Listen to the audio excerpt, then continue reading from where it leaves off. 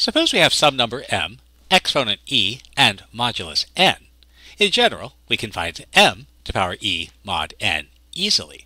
However, solving the congruence x to power e congruent to c mod n is considered very difficult, and this allows us to use it as the basis of a cryptographic system, as long as the authorized user can solve the congruence. Well, let's think about how we might solve such a congruence. So let's try to solve 2 to power x congruent to 1 mod 11. Now, if you compare notes carefully, you'll see that this is not quite the problem we started out to solve, but it turns out it's related. And we'll tie all the pieces together later. Now, since 2 to the n mod 11 can only have one of 11 values, we'll find the first 11 powers of 2 mod n. So we'll find the 2 to the first, 2 to the second, 2 to the third, and so on.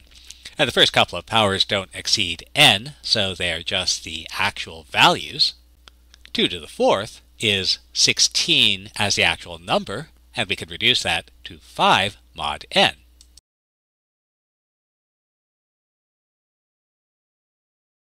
Two to the fifth, well, that's 2 to the fourth times 2, and we know that 2 to the fourth is congruent to 5, and so 2 to the fifth is congruent to 10.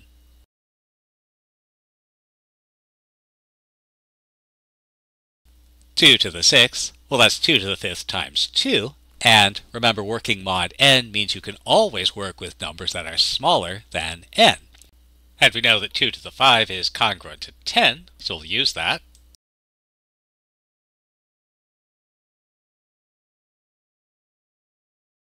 We find 2 to the 7th.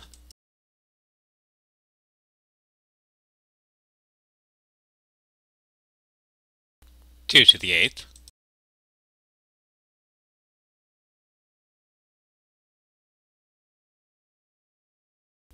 2 to the 9th. And finally 2 to the 10th.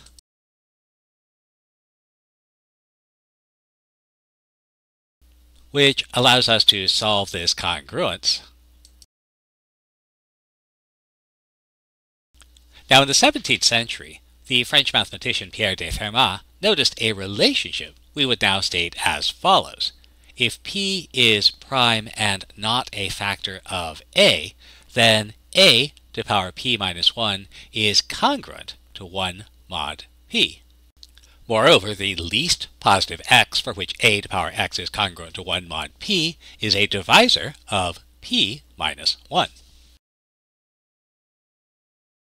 And this allows us to solve some congruences very easily. For example, let's find the least positive solution, 7 to power x, congruent to 1 mod 43.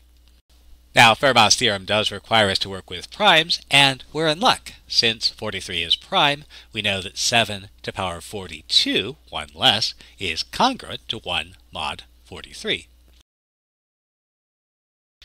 Now, I would verify that this is true for two reasons. One, don't believe everything you see on the internet, but the other is that this is good practice using the fast powering algorithm, and we're going to need to use it a lot of times.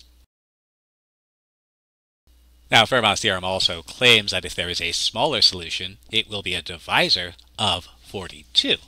And so it must be one of, and we'll try them out. It can't be 1 because 7 to power 1 is just going to be 7, but we'll try 7 to the second and find 7 to the third, 7 to the sixth, and so we know the least positive solution is x equal to 6. Or we could find the least positive solution to 2 to power x congruent to 1 mod 83. And again, we know that 83 is prime, so we're guaranteed that 2 to power 82 is congruent to 1 mod 83. And we know the smallest solution must be a divisor of 82. So the only possibilities are 1, 2, or 41. So 2 to the first is not going to be congruent to 1. 2 to the second again not congruent to 1, 2 to the 41st, not congruent to 1, and again our only solutions are things that divide 82. If it's not 1, if it's not 2, if it's not 41, we know that 82 works, and so x equals 82 is the smallest positive solution. And this is actually very important for us. If p is a prime number and x equal to p minus 1 is the least positive solution to a to the power x congruent to 1 mod p, we say that a is a primitive root mod n. And the reason we say that it's a primitive root is because the powers of a mod p will be all numbers between 1 and p minus 1. And for a variety of reasons, it turns out to be very useful to find primitive roots. So let's find a primitive value, mod 47. And so we want a number whose least power congruent to 1 is going to be 46. So we'll try out different values of a and find the least x for which a to the power x is congruent to 1 mod 47. So again, if a to the power x is congruent to 1 mod 47, then x must be a divisor of 47 minus 1, 46. So x has to be one of, and if we want to have a primitive root, we just have to make sure that the least power is not 1, 2, or 23. So let's try a equal to 2, and we need to find the second and the 23rd power, so we'll use our fast powering algorithm.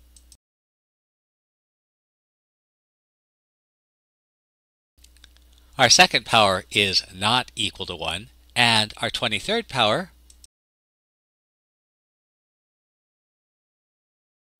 is. Since the first number we tried didn't work, we need to try a different number. For example, we might try 3, and again we'll apply our fast powering algorithm. 3 to the second isn't, but 3 to the 23rd is congruent to 1. So we tried 2, 3. We could try 4, but since 4 is equal to 2 squared, we'd have 4 to the 23rd. Well, that's really 2 squared to the 23rd, or switching around our exponents, 2 to the 23rd squared. But we already know 2 to the 23rd is congruent to 1, and so we know that 4 to the 23rd will also be congruent to 1, so we won't bother with 4. And so we can try 5 and find.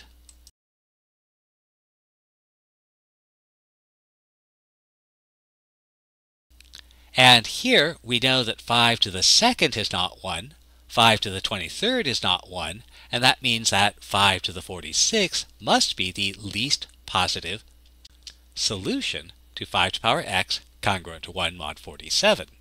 And so 5 is primitive.